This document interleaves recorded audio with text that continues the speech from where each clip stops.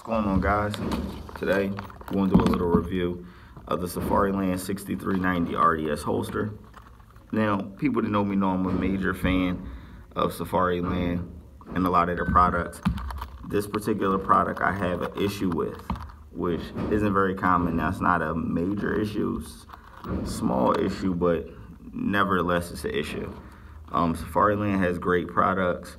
I know one of my guys, my buddy Mil-Spec Mojo, you see him running a lot of Safariland gear. So, you know, definitely if you guys have experienced the same problem, definitely comment. I want to know your thoughts and views. Now here we go with the 6390 RDS holster. It's fitted for the Glock 17. Now, you can obviously have your TLR1 or Surefire flashlight, and as well as your optic. On here, I'm running a Vortex Venom. Okay. All right. Now, my issue with the holster is, now, for one, I want to point out that it's a level 2 holster. It's not level 3. So this isn't the ALS SLS. Okay. So, now drawing here, no problem. Okay. Now, the issue that I have with the holster is when you put the optic cover down. Okay. Now, optic covers down. Ooh. That when it came out, I wasn't down all the way. So let's do it again. That's my issue. When you have the optic cover all the way down, it won't come out like that. That's how you need to come out, okay? Now with the optic cover down, that's what you don't want if you need your gun for defensive purposes, okay? You want to be able to have a gun out, okay?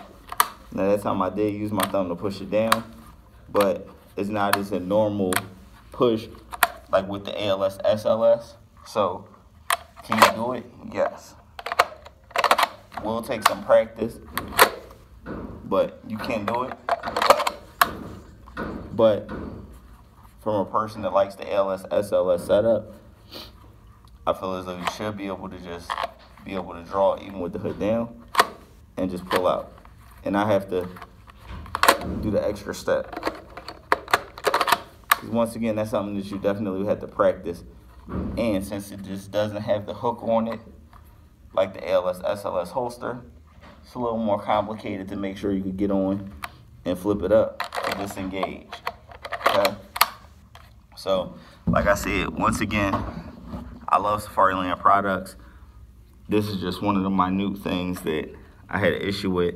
But outside of that, the holster's a great holster. Obviously, you can still run it with an optic, flashlight. So I do love the holster, but just that one hang up, because it's a little more awkward to be able to release the hood that covers your optic. But outside of that, I mean, if you practice with it, you can make anything efficient. You know what I mean? So just a little gear review. But once again, like I said, I love Safariland products. This surprised me with this one, but it happens, you know? But as always, guys, have fun, shoot safe.